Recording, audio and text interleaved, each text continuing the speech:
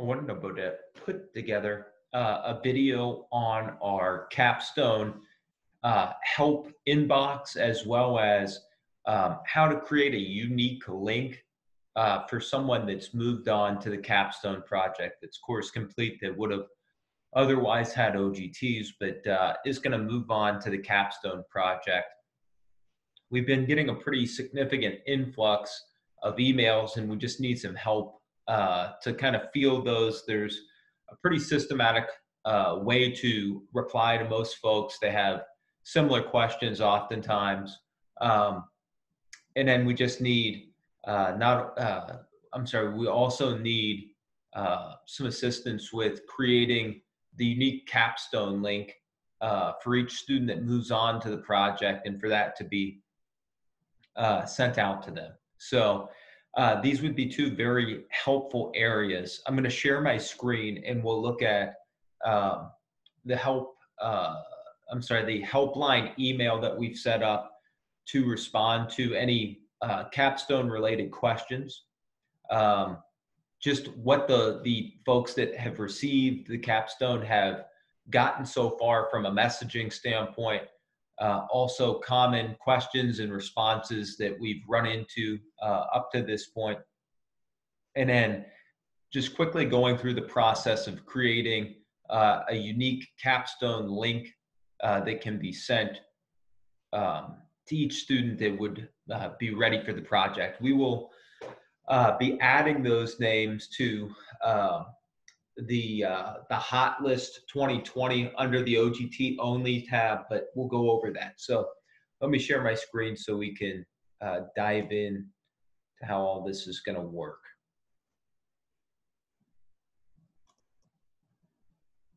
All right, so just make sure I've got everything running smoothly. Okay.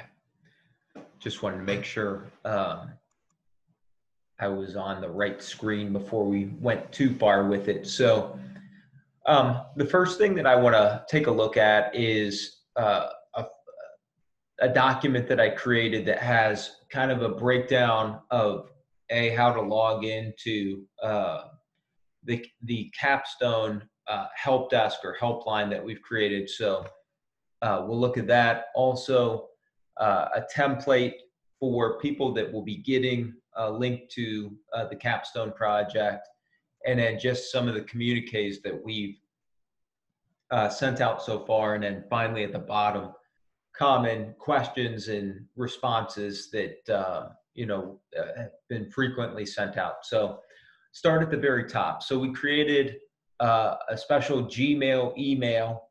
It's helpline@academicincubator.com. Just wanted to create kind of a community inbox for our team, so folks could help respond to any messages that students would send in regarding just needing help, or that we could also outbound send them the project. So basically, it's a Gmail email, the username, again, helpline@academicincubator.com. You would log into this just like you would log into any Google email. Here's the password below. That will get you into the inbox area for the email. This is the template we use. So essentially, hi, whomever, this wording, and then within this email, we insert the unique link. We'll go over how that link's created in a bit, but this is the template to send out folks the Capstone link. And it also just gives a good overall idea of what the project expectations are, etc. And again, it emphasizes something that we'll touch on again in the commonly asked questions that people have been sending in.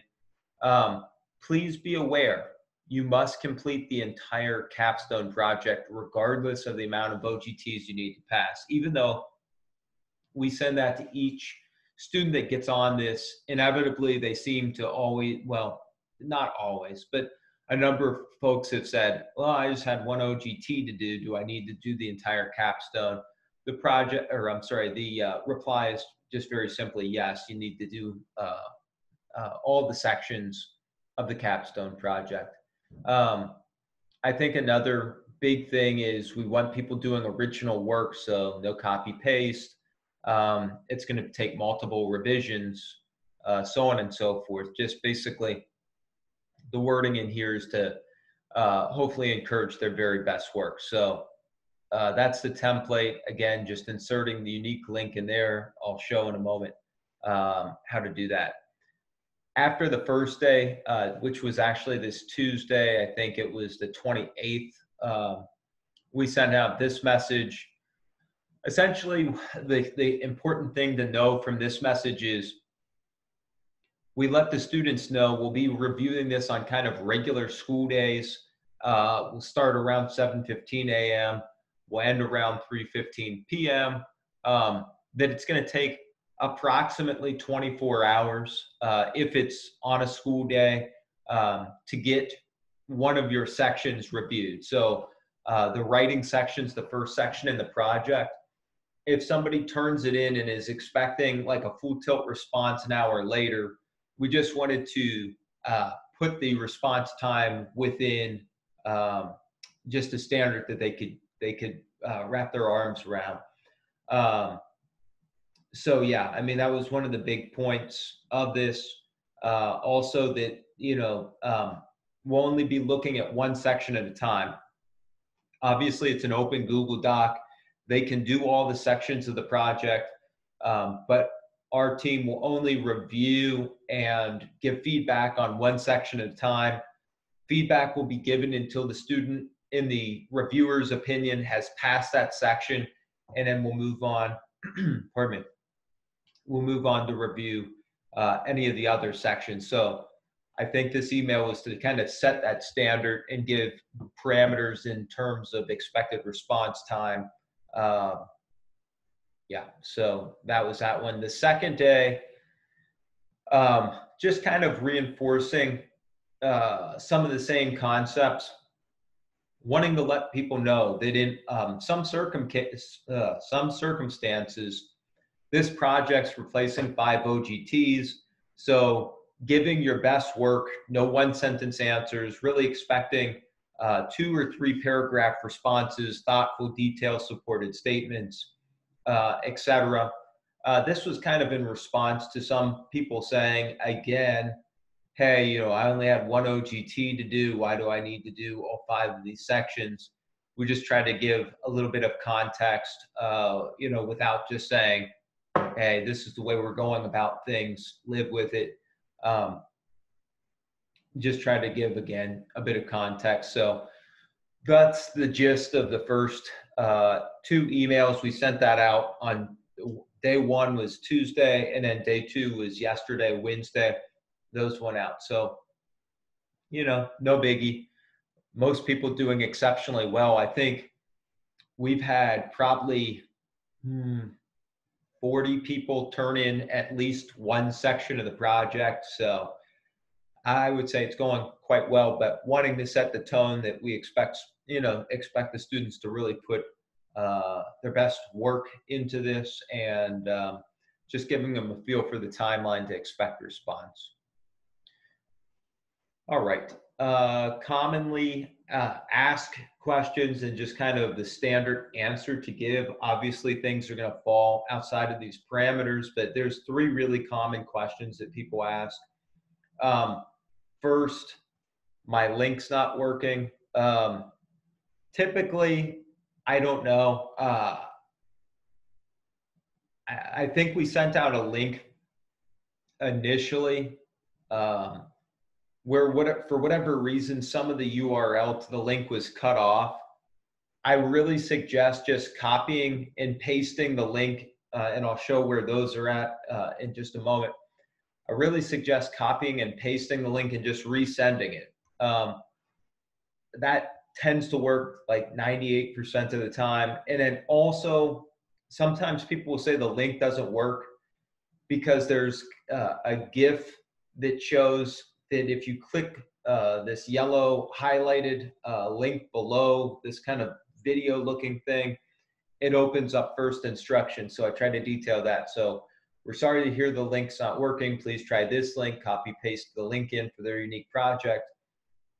Also, once the capstone project loads, remember to click the yellow highlighted link that says, click here for first instruction. Sometimes people are trying to click on the GIF versus click on this yellow banner or yellow highlighted section below that actually does take them to a video that explains how to use or to basically do the project. So yeah. The other one is people ask when the due date is. I take this really more as not when the final due date like is, but basically when do I have to have this project done in order to be considered for any upcoming graduation ceremony. So the answer to that is you need to have the capstone project completed and approved by the capstone committee by June 5th in order to participate in the summer graduation ceremony. Somebody may respond and say, oh no, I wasn't worried about the graduation ceremony. I just mean when's the last day I can do it? Well, that answer is actually June 30th. But again, I think most people are really asking to say, hey, when do I have to have this done in order to participate in the graduation ceremony? I think it's a perfectly suitable answer to give the 5th. Certainly gives them a decent amount of time since today's April 30th, where they're not rushing, but yeah, still gives them a good parameter. So that's that answer.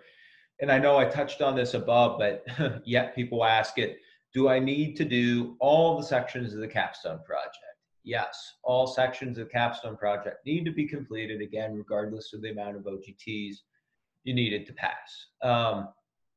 We can get into a conversation on why, but that's just what we're doing. Yeah, so those are the 3 most common questions. Again, stuff will come in that is outside of those parameters, but that's generally it, or versions of those 3 questions. If you run into something super sticky that's very hard to solve, definitely you can let me know.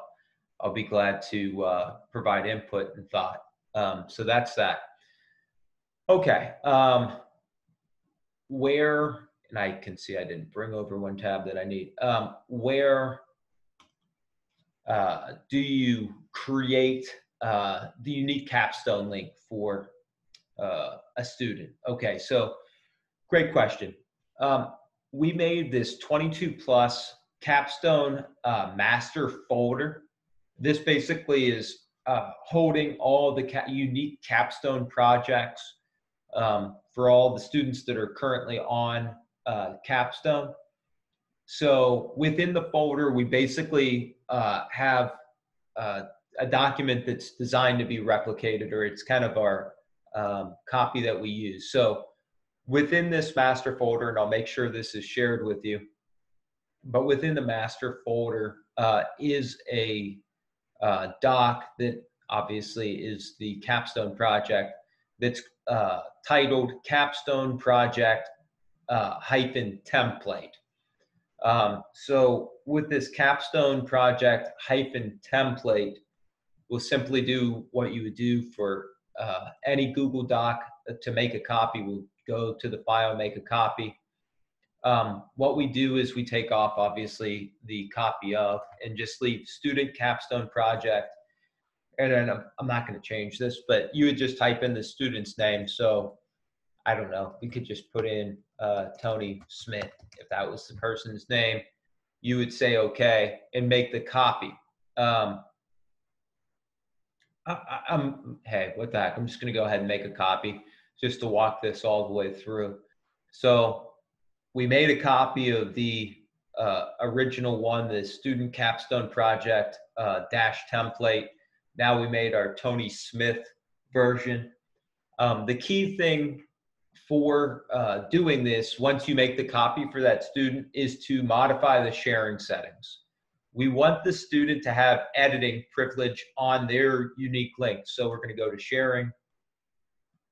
And it defaulted to edit because I would say almost every other document in that particular folder is set to give editing privilege to whomever has the link, and it does not require sign-in.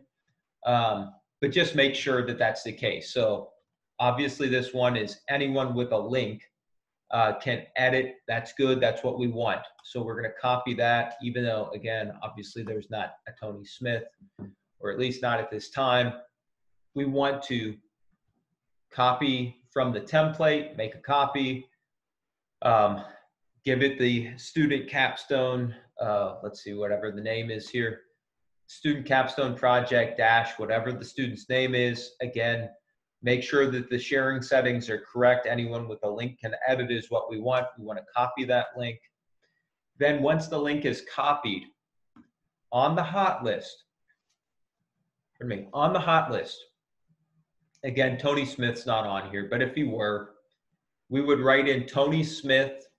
We would find Tony Smith's phone number and email from the enrollment sheet or wherever we, going into the Google Drive, whatever, put in his phone number, email, and then his capstone link would go in the capstone link column here. So what we're looking for is the student's name, but it's already going to be there. Student's name, make sure that the phone number and email get filled in, and then placing the capstone link in the capstone column. Again, you won't have to determine who's done and needs the capstone link, but you do have to look at the hot list OGT only tab down at the bottom to determine, like, okay, who's ready to receive a link. Okay. So yeah, if that could be done, that would be immensely helpful. Just jumping into the inbox, it's really important that the inbox just is kept an eye on between 7:15 a.m. and 3:15 p.m. Again, if something goes well beyond the parameters of some of the basic QA and it's really confusing on maybe the best way to respond, certainly let me know. But we're looking at, responding to messages that come into this helpline email. And again, it is a Google-based email, even though it's an academic incubator finish to the URL. So again, context of the messages that have gone out to the student previous to this are just basically that we're not going to check an email, or I'm sorry, we're not going to get feedback on your project at 10 p.m. at night. The feedback's going to happen between 7:15 a.m. and 3:15 p.m. It takes about a day for our reviewers to share feedback with you. That you have to do all 5 sections, etc. So that's basically it. In terms of making a new link for somebody to start on Capstone, again, making a copy of this particular document, then renaming it student capstone project hyphen whatever the student's name is, adjusting those sharing settings, putting not putting the name, but putting the student's phone number and email in, as well as a link to the capstone project, and the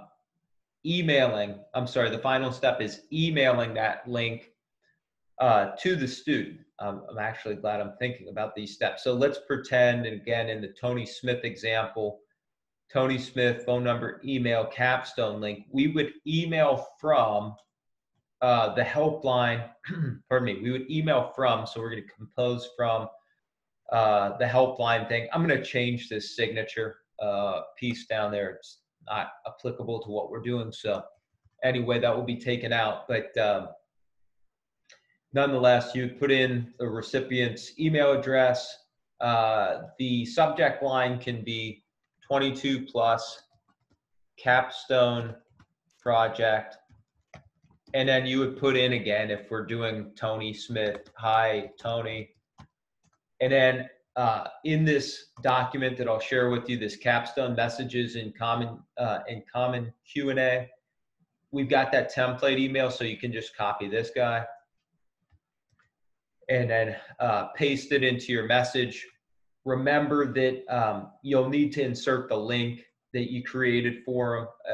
I think I had the link from the Tony Smith thing, but obviously you would have it on the sheet, but we would grab his link and paste it in there. So just getting that out and putting the Tony link in there. So checking the helpline email that's connected to people's capstone questions. You've got kind of the common things that people want to know about, how you have the information on how to create a unique link for a student that would be working on capstone that needs it. And then, yes, emailing them through the helpline email address, just so that's kind of compartmentalized in its own inbox. So yeah, those are the items. So creating the capstone link, responding to any capstone related questions via this helpline email, and then sending out for people that are new onto the project that capstone link. So emailing it through the helpline to them. So yeah, I won't send that obviously. So that's that. That would be incredibly helpful for us, to just be as responsive as possible to students working on capstone. So yeah, that would be great. Thanks so much.